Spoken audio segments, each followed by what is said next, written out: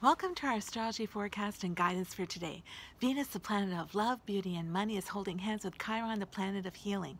We may feel deeply cut off from close personal relationship and/or feel that no amount of love can fill the emptiness within us.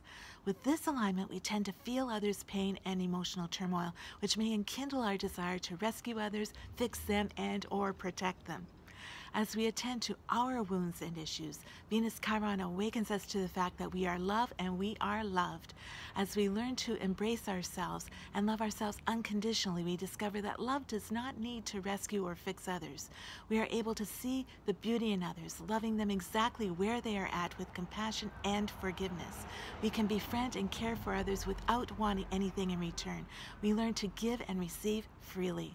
Such a wonderful time to heal our wounds and mend relationships. It's a spiritual journey, and Spirit will guide and protect us every step of the way. Namaste.